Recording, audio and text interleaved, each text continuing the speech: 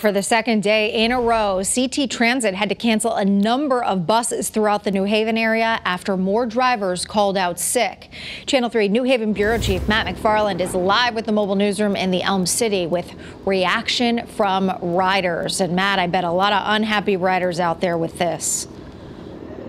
Yeah, this has impacted a lot of folks. And, here downtown New Haven, typically it's bus after bus pulling up here to the area of Church and Chapel Street. You can see a couple of buses here right now. But you've noticed the past 2 days, you could tell it just wasn't as busy. The buses a little bit more spaced out. And that's because CT Transit was dealing with dozens of sick calls, leading to plenty of cancellations.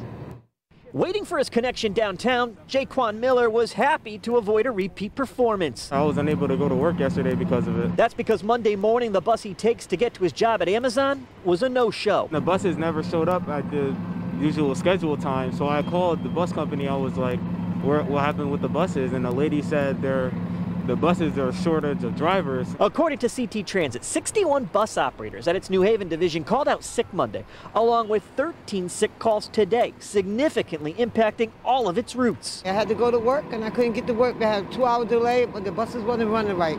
So I had to call my boss and she said just stay home. While most of its buses were running, CT Transit still had to cancel more than 100 trips, with its general manager saying, "I want to apologize to our riders who were impacted and know that we're doing everything we can to dependably transport them."